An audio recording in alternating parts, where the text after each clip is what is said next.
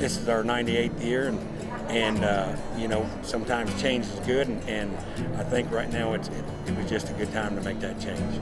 It's the only thing that you can count on is change, right? So, you know, at American Hat Company, we're all in. There's no negative other than memories of Denver and great experiences and great orders and great business of Denver. But there's no reason that that exact same experience can't be Dallas. The tradition of us coming here for all of these years was going to be a little bit hard to contemplate.